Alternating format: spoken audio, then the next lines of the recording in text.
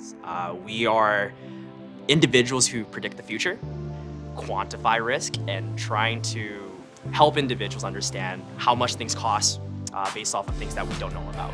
When I started 15 years or so, there wasn't a lot of information for people starting out on what is actuarial science. My dad told me that it's one of the toughest professions you could get into, and I kind of took it as a challenge, and ever since then I've been really excited about the field. And after university and my first couple of years, I'm still here and I just keep going. Yeah. So I did a bit of research into it, and a lot of the skill sets that comes with an actuary really resonated with me, with the math skill sets, with your economic background, learning how the markets work, and all of that to help people. Once you're credentialed by the Society of Actuaries, you have this network and these connections around the globe. I have connections in the Cayman Islands, Barbados, Virginia, San Francisco, Indonesia. Because of the Society of Actuary credentials, I'm recognized internationally and respected globally.